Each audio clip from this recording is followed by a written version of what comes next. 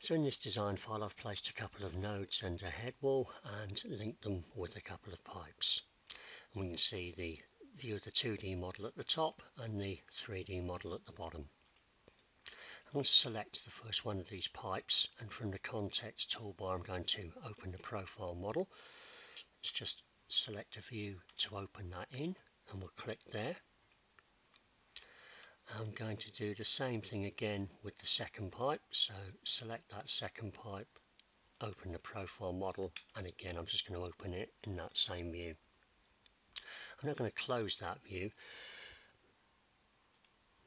and let's have a look at the 3D model. If I can rotate this model around into the correct position, what we see now is that we've got a 3D line string.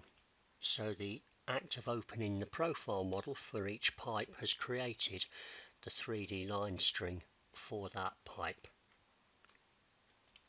And you can see that line string for each pipe there. And if we have a look at the properties of one of these line strings, we can see that it is indeed a 3D string with the start and end coordinates and elevations. And these strings could be exported back to a native application for inclusion in a terrain model.